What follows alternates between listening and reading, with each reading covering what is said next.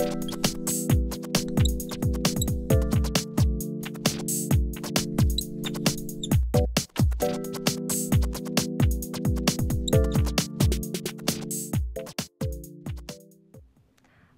I'm Megha Daga. I'm the Senior Technical Marketing Manager at Cadence for our Vision products.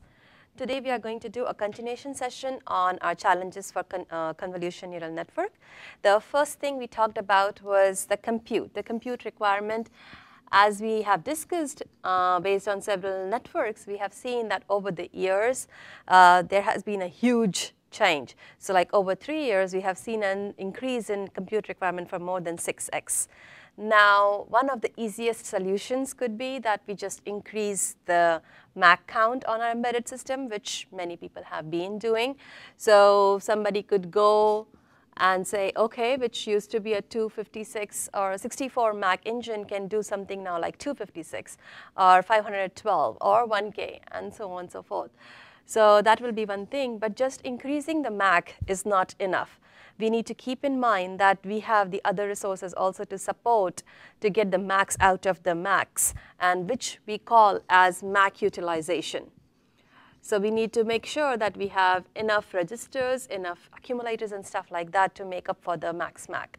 Now, MAC utilization is a very important terminology to understand because it depends on several factors introduced in the convolution, which we have seen in our previous sessions. So some of them were like spatial dimensions of the input channel. So we have seen it's 3D. So we have width, we have height, we have depth. Each of them play a different role. Then we have, I should probably call it input dimension rather than spatial dimension to be more accurate. Then we have kernels. Kernels we have seen can be anything from 1 by 1, 5 by 5, to 11 by 11s. And then there are something called number of kernels, which basically decides the output depth, the depth of the output. All these variables and something like strides, which add another dimension to the MAC utilization. So all these different factors can add different kind of impact on your MAC utilization, overall MAC utilization. And hence, for that, people have come up with different vectorization schemes. So we are going to talk about 3 different schemes over here today. The very first is the most commonly used, which is the vectorization along the input width. So let's say I have my regular image. Let's say I have 640 by 480 image. And my depth is a depth of 32. This is my input image. Now I have coefficients. Let's say I have 3 by 3 coefficients. Now depth of the coefficients are same as the input depth, as we know. And there are several sets of those. Let's say there are 18 sets of these coefficient sets. So what we will do is a typical vectorization scheme along the input width, where we take, let's say I'm working on a 64 by SIMD. So I will take the first 64 value along the input width as my vector, and I will take one value from my coefficients as a scalar value, and I will multiply throughout. And I will continue it along that way, so I can take so on and so forth. My vectors will keep going, and this is the typical solution, which works very well if your spatial dimensions are big enough and they can work with that SIMD.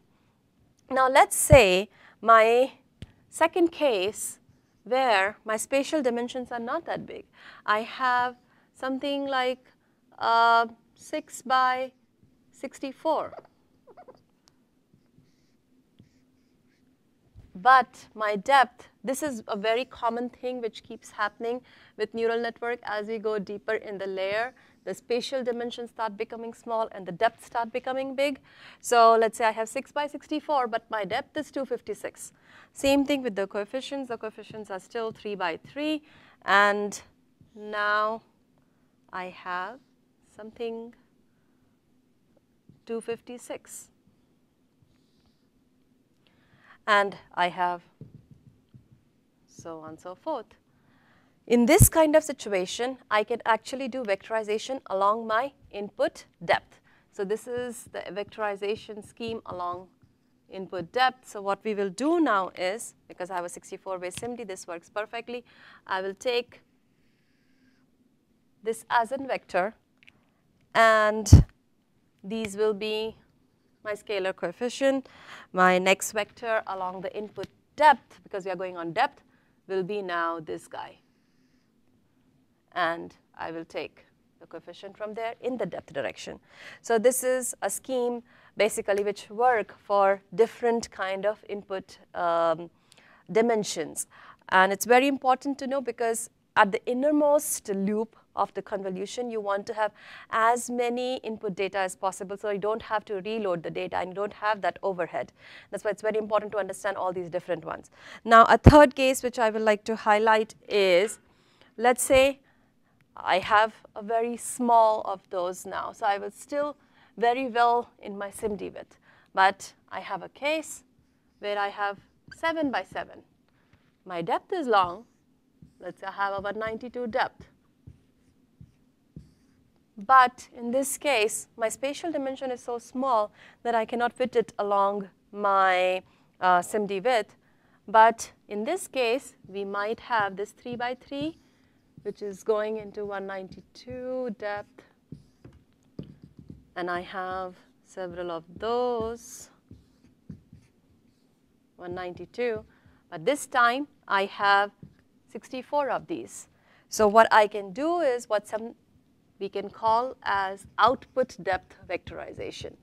So now we are going to do multiple outputs.